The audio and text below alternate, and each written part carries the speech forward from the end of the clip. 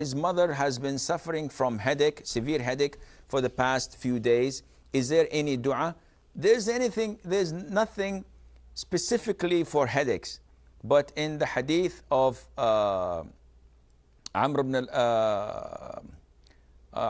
al-As, may Allah be pleased with him, and it's in Sahih Muslim if I'm not mistaken, he said that I have complained to the Prophet of some illness I find in my chest. So he said to me, and write this down, Zahid, he said, put your hand wherever it hurts you from your body. So I have a problem in my shoulder, I have a problem in my tennis elbow, I have a problem with my head.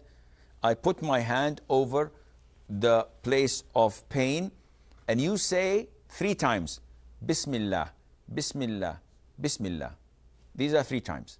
And then you say 7 times the following, ajidu bi-izzatillahi wa qudratihi min shar-ri ma ajidu wa uhadhir.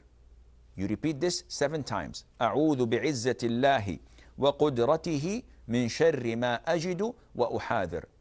Uthman ibn al-As said that I said this, and Allah Azza wa Jal relieved me from my pains. And I've tried this, and so many people have tried this, and Allah Azza wa Jal would always answer their call. So